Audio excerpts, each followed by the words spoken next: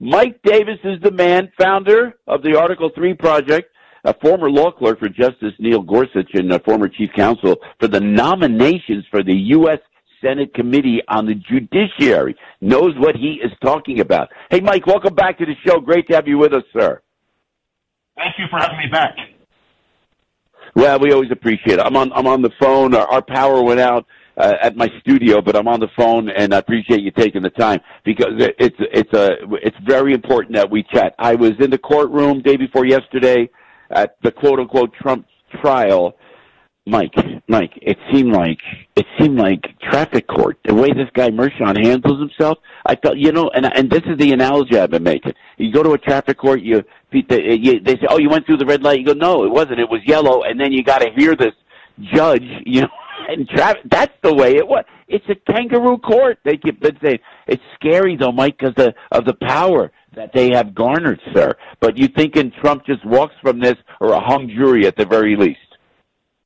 I don't know about that because I think this is such a corrupt, rigged process that I would not be surprised at all if this Manhattan jury finds Trump guilty, the judge convicts, and even this judge tries to put Trump in prison. And let me tell you why. You have the Soros-funded Manhattan DA, Alvin Bragg, who campaigned on getting Trump. He brought in Matthew Colangelo, this number 3 political appointee in the Biden Justice Department, to bring these bogus cases against President Trump, these bogus charges. We still don't know, after the trial's over, what the legal allegations are against President Trump. And how the hell can you defend yourself as a criminal defendant if the prosecutor hasn't even told you the legal allegations? And so they're before this corrupt Manhattan judge, Juan Mershon, who just happens to randomly, and I say that in quotes, get picked for all these Trump cases. He was put on the 2022 fraud case, criminal fraud case against the Trump organization. He was put on Trump's CFO case in 2023, where Juan Mershon sent the 75-year-old CFO to Rikers Island. And then he's on the current Trump case now, and then he's on the Bannon case in 2025. This is not random. This is a hit. And this judge is corrupt. Not only did he donate to Biden in another anti-Trump cause, illegal contributions by a judge under New York statute that got him reprimanded by the New York judicial system, his adult daughter, Lauren Mershon, is fundraising off of this case. She's raising millions of dollars as a Democrat consultant and fundraiser for Biden, Kamala Harris, Adam Schiff, many other Democrats. That requires Mershon's recusal under New York statute, and he didn't recuse. Instead, he expanded this illegal gag order on Trump. Instead of Trump mentions Colangelo or mentions Lauren Mershon or responds to Stormy Daniels, this bimbo porn star who's changed her story several times, testified she hated Trump and is cashing in with her pen porn site on Twitter, or if Trump mentions Michael Cohen, this disbarred serial perjurer, felon, who's changed his story several times, admitted to embezzling $60,000 from Trump in this trial, admitted that he's bitter that Trump didn't bring him into the White House, and he's also raising money on TikTok, trashing Trump. Trump can't even talk about the fact that this jury pool in Manhattan is 87% Biden voter, and that the prosecutors and this judge, Bragg, Colangelo, and Mershon, further rigged the process by weeding out the 3 people in Manhattan who follow Trump on social media, but not Biden. If Trump mentions any of that, he goes to jail. This is a kangaroo court. I'd say it's a joke, but it's so deadly serious. Yeah, you can see it. But do you think that Mershon, before we get to the specifics, Mike Davis, that Mershon is pressure? He looked under pressure. And I saw Colangelo, this guy, Matthew Colangelo you're talking about. This guy is an amateur, man. I'm watching it. And then I'm looking at Donald Trump, and he's the former president of the United States. Like him, don't like him, he's the former president. You got amateurs running this clown show in a courtroom, and you're utilizing all the stellar elite law enforcement, whether it's the court law enforcement, the city law enforcement, the Secret Service. I am shocked that it has gotten to this, but Mershon looks like he is under pressure.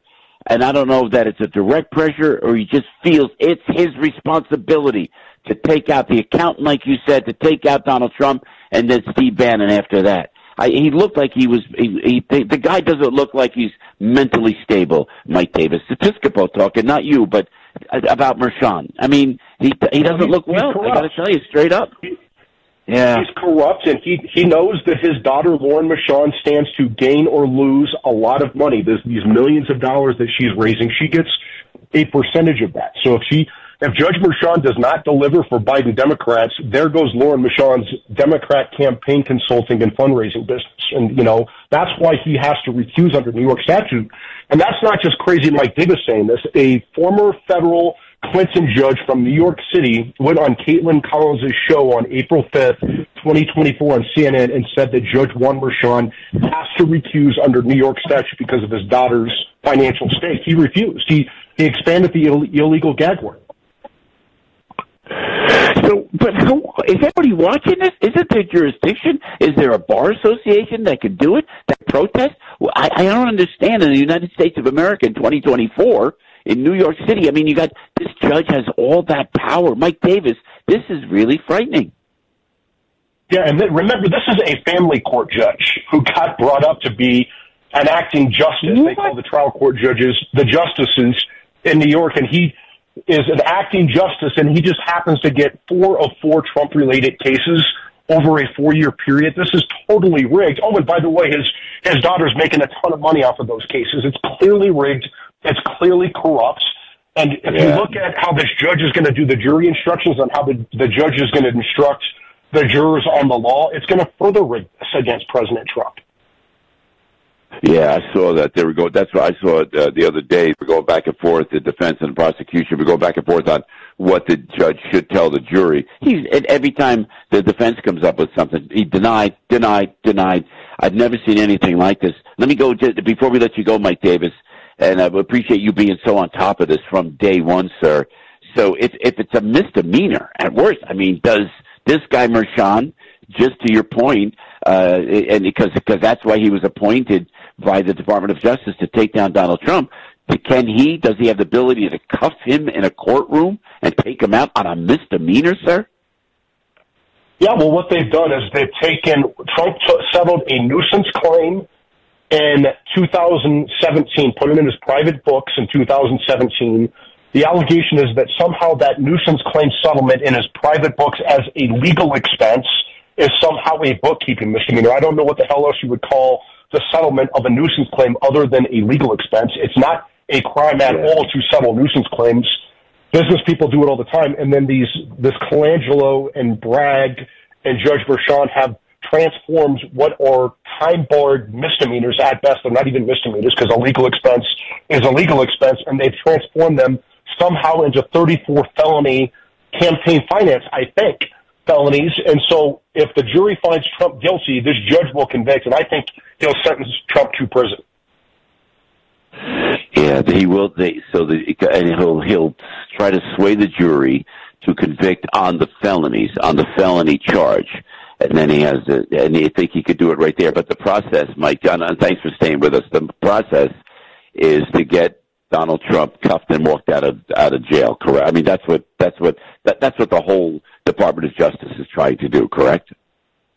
Yes, they know that Trump is beating Biden like a drum on November 5th, 2024, and the Democrats are looking at old polling that shows that if you get a felony conviction against Trump, Biden will beat him. Well, that's old change. That has changed because people like me at the Article 3 Project have been out there every second of every day for the last 23 months explaining that this is Biden Democrat lawfare and election interference. And now this is turning against the Democrats. Trump has turned lemons into lemonade. Yeah, and he'll continue to do so no matter what happens. Mike Davis, thank you, my friend. Thanks for the detailed conversation. Please come back when you can, okay? Thank you.